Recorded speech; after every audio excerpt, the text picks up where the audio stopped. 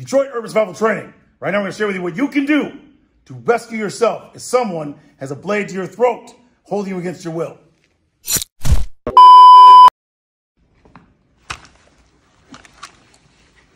Detroit Urban Survival Training.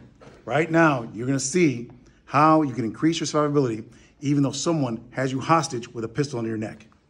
In this case, step one,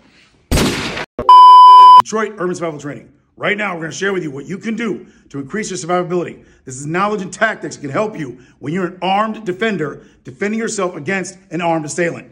In this case, the first thing I'm going to do is I'm just going to try to draw my weapon to save myself and others. Let's see what happens. This intelligent option will increase your survivability.